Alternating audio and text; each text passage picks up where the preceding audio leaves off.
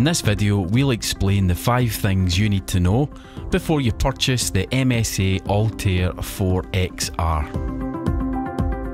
Number 1. It's a multi-gas monitor designed to simultaneously measure LEL, oxygen deficiency, oxygen enrichment, hydrogen sulphide, and carbon monoxide. Configurations are also available with sensors for SO2 and NO2, but these are not available as standard.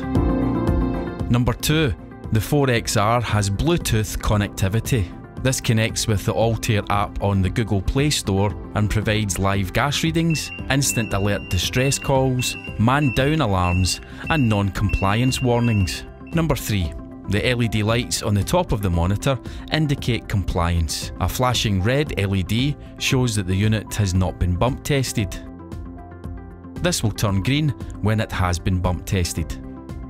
The blue flashing light will indicate the 4XR's Bluetooth status, and yellow is an indication of a fault. Number 4.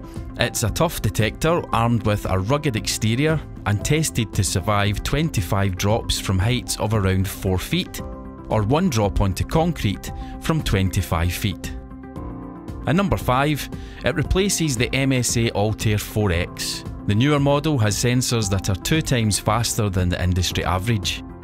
Check out our YouTube channel and find out the differences between the 2 models. You can learn more about the MSA Altair 4XR at our website, frontline-safety.co.uk.